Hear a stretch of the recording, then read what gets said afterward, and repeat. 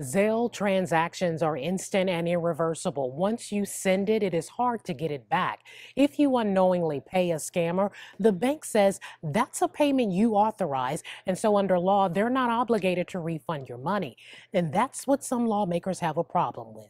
Tracy was looking to buy a puppy online. She put down a deposit. We need you to send the $350 to care for the vet. Through Zelle. Immediately, my phone and my husband's phone went off for the fraud department at the bank, which I'm totally glad. Tracy claims she called her bank to verify. I had her check the account, and she said everything is fine. There doesn't seem to be any scam here. You're okay to send it. But Tracy never received the puppy. The seller took her money, blocked her online, and cut off all communication. She was fighting to get her money back. Most of the time you don't get your Zelle back because it's like giving cash, which I thought it was going to be the safest thing. The Let ABC 15 Know team stepped in, taking action. We reached out to Tracy's bank and we were able to get her money back. But that's not always the case for thousands who have been duped on payment app platforms. I see people that get scammed and I'm like,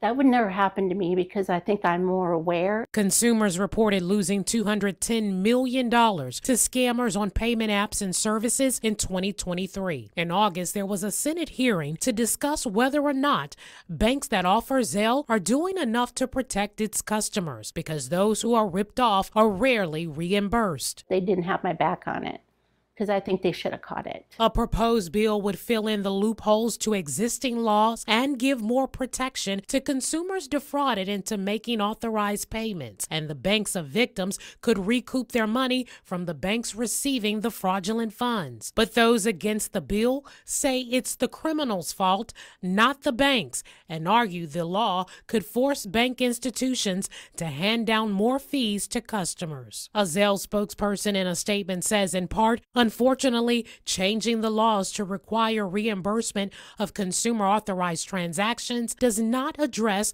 the root problem and would do nothing to reduce scams attempted against the American consumer. So what are your thoughts? To find out more ways to protect yourself from scams and to read Zelle's full statement, you can go to our website, abc15.com/consumer for more. I'm Christelle Bell. Got a consumer problem? Let ABC 15 know.